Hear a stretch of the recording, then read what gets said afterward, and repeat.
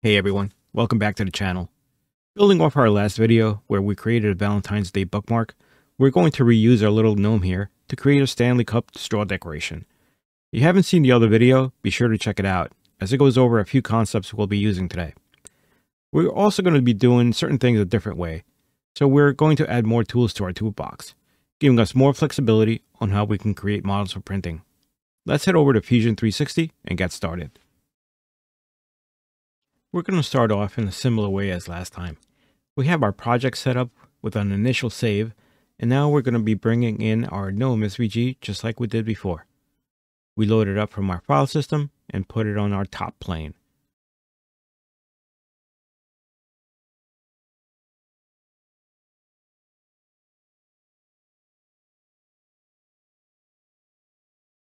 We'll size it to be around 50 by 55.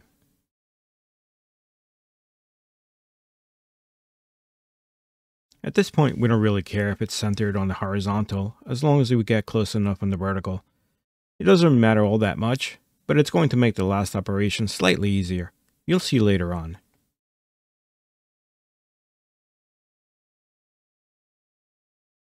Now that we have our sketch, select Extrude and highlight the whole model. Now, I know that the straw on the Stanley Cups are 10 millimeters. I want our topper to be at least 10 millimeters with some padding on the sides. I think 2 millimeters on either side will be good, so let's make this 14 millimeters and extrude towards the back using a negative number. Let's make sure New Body is selected and click OK. Now, let's check our work and make sure everything is going the way we want it to.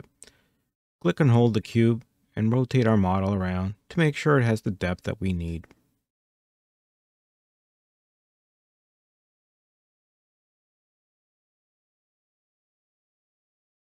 Everything is looking good, so let's begin extruding our individual elements. Just like last time, let's highlight all the elements grouped by what the final colors will be. Let's start off with the black outline and the beard highlights. This is slightly tedious when you have a lot of small elements, so I'll speed through this. In the bookmark video, you can get some more details on this process, but for now, let's go through and extrude each group of elements per color. We'll be extruding 2 millimeters to the positive side, that is, upwards. Remember to always choose New Body when performing the extrude operation. This ensures that we have a separate element that we can control and manipulate later on. We will see this a lot when creating other models, so it's a good habit to have. There's uses for some of the other options, and we may get into those in a future video, but for now, New Body is what we want. One little detail I'd like to add is to have the design extend out from the rest of the topper. What I'd like to do is scale up the base and keep the design piece the same. This is also why we extruded the whole outline at the start. However, there's a little gotcha we're about to encounter. There's two ways we can go about this. One is to use press pull, and the other is to scale the body. Let me show you what happens when we try to use the normal scale command. Let's choose our base body and scale it. We'll do it about 20%, so enter 1.20. Now, you see how it's scaled? While it is proportional, what we can see is that when we try to line it up so that it's centered around the design, we cannot. It's going to be off on the opposing sides that we try to line up with. Instead, what we need the body to do is grow in size. For that, we're going to use press pull and do it by selecting all the faces. Select Modify, press pull, and let's switch our perspective to the front to be able to pick all the faces that make up the base body. To help us pick only the faces, we're going to go to the Select menu and choose Selection Priority. This will ensure that only faces get selected. Next, we're going to change our selection mode to Paint Selection. This will make it easier to highlight all the faces we want to pull. Let's highlight all the faces, going slowly so that we get it all. It will select both sides so we don't have to worry about turning the view around. Now we need to take care of one final thing in the Offset Face panel. We need to change the offset type to New Offset. This is critical, otherwise the operation will not work. For the distance, let's do 2 millimeters and click OK.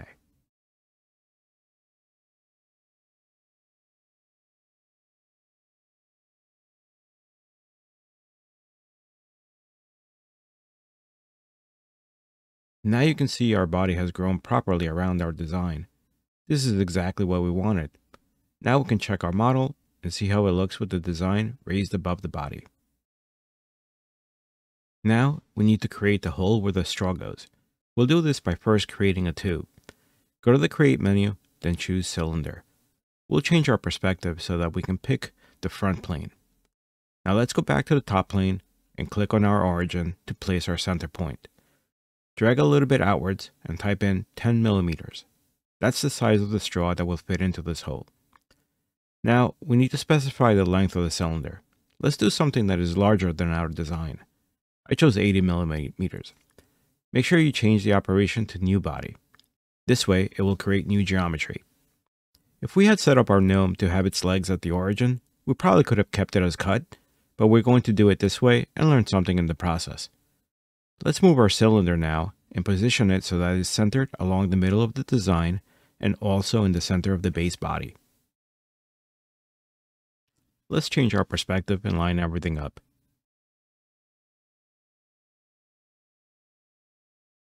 That's looking good. Now let's accept those changes and change our perspective a little bit to get a good view of the operation that we're about to do. Choose the Combine menu option. Then click on our base body, which is where we want the hole to be. That's our target body. Our tool body will be the cylinder. Make sure the operation is set to cut. We don't want to keep the tool, in this case the cylinder, so make sure that's unchecked. Go ahead and click OK. Now we can see that we have our hole going through our model right where we want it. Now we're finally ready to move on from here. We're going to do things a little differently this time to show you another way of exporting and importing into Bambu Studio. Let's export this time as an STL file. Choose File, Export, and change the type to STL. Save it somewhere that you'll be able to find it in the next step. After this, we're going to jump into Bambu Studio and begin setting up our colors.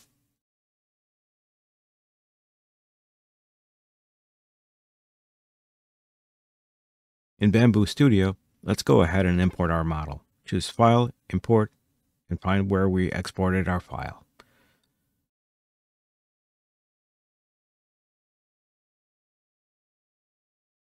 Once we have our model imported, we're going to start assigning filament colors to the separate pieces of our design. We're going to do this in a different way than last time. This method would involve using Bambu Studio's color painting feature. Here we have our filament colors that we have loaded into our printer. Let's also make sure that we have the paint bucket chosen, which is the fill command. And let's also make sure that edge detection is enabled. Now we can start choosing our colors for each of the elements in our design. One quick tip is that you can switch colors by just typing in the number that appears on the color swatches. If you saw the previous video where we had exported the model as a step file, you will notice that this model imported as a single object, whereas previously each element was its own object. That's why we are assigning colors by each element within the one object we imported. Once we return from paint mode, we can check out how our model looks. Since we have a raised edge with the design versus base, we can't print this face down, so we'll have to leave it face up.